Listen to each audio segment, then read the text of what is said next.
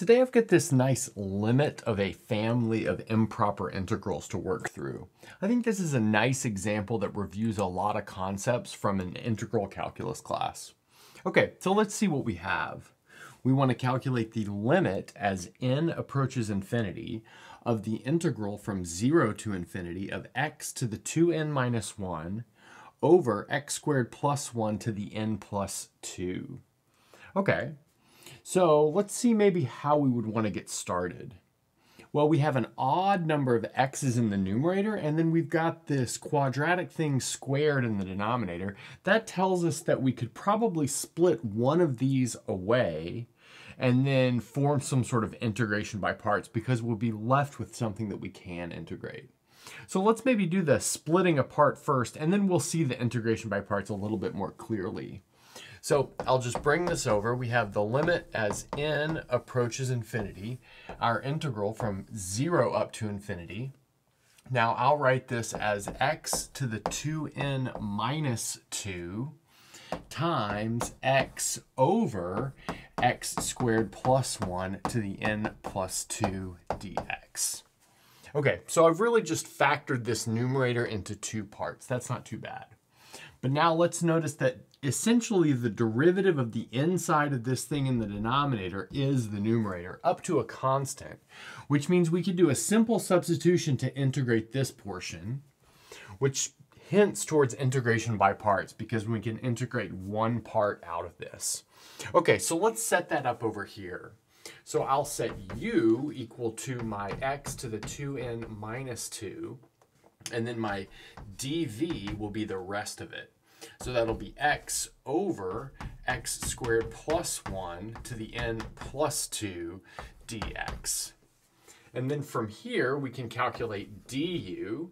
So that's going to be 2n minus 2 times x to the 2n minus 3 dx. That's just from taking the derivative here.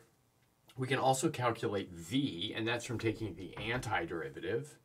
So that will leave us with something that looks a little bit like this. We have minus 1 over 2 times n plus 1 times 1 over x squared plus 1 to the n plus 1. Great, so let's talk our way through that. Notice if we were to take the derivative of this, we would probably want to envision this term as x squared plus 1 to the power minus the quantity n plus 1. Then taking the derivative with the chain rule and the power rule will deposit us a 2x in the numerator and then an x squared plus 1 to the n plus 2 in the denominator.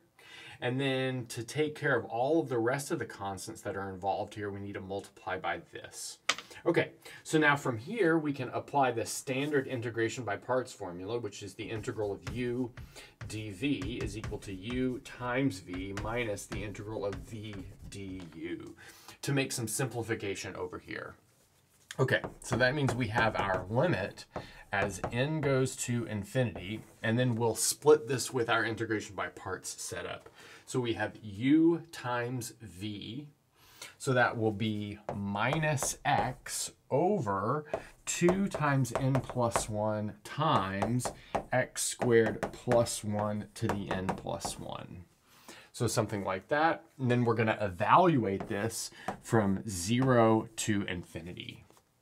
But let's notice evaluating this at 0 will always give us a 0 because we have an x in the numerator. Then evaluating an infinity is the same thing as letting x tend towards infinity, but that's also going to give us a 0. So that tells us that both portions here, both endpoints, tend towards 0. Okay, and now we have the minus v du component, but now let's notice that that is going to cancel this minus sign, and we'll be left with plus. Now we have n minus 1 over n plus 1. So that comes from canceling the 2 here with this 2 here, and then the minus signs cancel like we said. And then we have the integral from 0 up to infinity of x to the 2n minus 3 over x squared plus 1 to the n plus 1 dx. Great. But now let's notice that we've just built the original integral, and by the original integral, I mean this one right here, with the replacement of n with n minus 1. Okay, but that means we can continually take objects like this out of the integral and descend this value of n further and further and further down. So let's see what the next step will look like. We've got the limit as n goes to infinity of n minus 1 over n plus 1 times n minus 2 over n times the integral from 0 to infinity of the original integral, where we replace n with n minus 2 instead. So that'll be x to the 2n minus 5 over x squared plus 1 to the n dx. Great. And now we're just going to take this all the way down until we've got a single value of x in the numerator. In other words, x to the first power. But let's see what multiplier that will leave us with. Okay, so we'll have n minus 1 times n minus 2 all the way down to 2 times 1. And then that's going to be over n plus 1 times n all the way down to 3. So let's notice we have a product of n minus 1 terms in the numerator and the denominator. They just have a different starting point.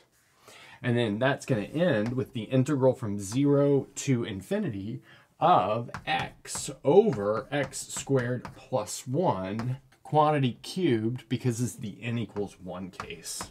Okay, so now let's bring this up and then we'll finish it off. So in the last board, we ended up with the following expression.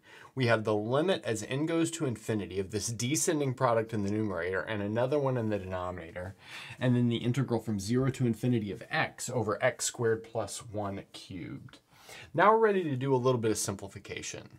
So let's notice a bunch of terms in the numerator and the denominator cancel. So this 3 will cancel with this 3, and then this n minus 1 will cancel with this n minus 1. And furthermore, everything in the middle will cancel with everything in the middle right here. So that leaves us with 2 over n times n plus 1. And now we just have to deal with this leftover integral. And we're going to do that with an estimation. And that's because it provides a little extra practice that we wouldn't have seen otherwise. So I'm going to first split this up as the limit as n goes to infinity of 2 over n squared plus n times the integral from 0 to 1 of x over x squared plus 1 cubed dx. And then plus the integral from 1 to infinity of x over x squared plus 1 cubed dx. And now I'll introduce some inequalities. So this is going to be less than or equal to the limit as n goes to infinity of 2 over n squared plus n. And then here we have the integral from 0 to 1 of x dx. And that's because this x squared plus 1 cubed is always bigger than 1 or bigger than or equal to 1 on this interval. So if we divide by it, we're making something smaller, which means if we get rid of the division by it, we end up with something larger. Okay, and then here I'm going to make a similar replacement. I've got the integral from 1 to infinity of 1 over x to the 5th dx. And the replacement that I make here is that x squared plus 1 is bigger than x squared, thus its reciprocal is smaller. But now I can approach each of these just using the fundamental theorem of calculus. So here I'll get 1/2 for this integral. So that's a pretty easy calculation. And then here we'll get minus 1 over 4 x to the 4th evaluated from 1 up to infinity, which will leave us with the number 1/4. But now 1/2 plus 1/4 is 3/4. That's going to cancel a little bit with this 2, leaving us with the limit as n goes to infinity of 3 over 2 times n squared plus n. But now this is fairly simple. We have a rational function. The degree of the denominator is larger than the degree of the numerator. That means we know that this limit must be equal to 0. And that's a good place to stop.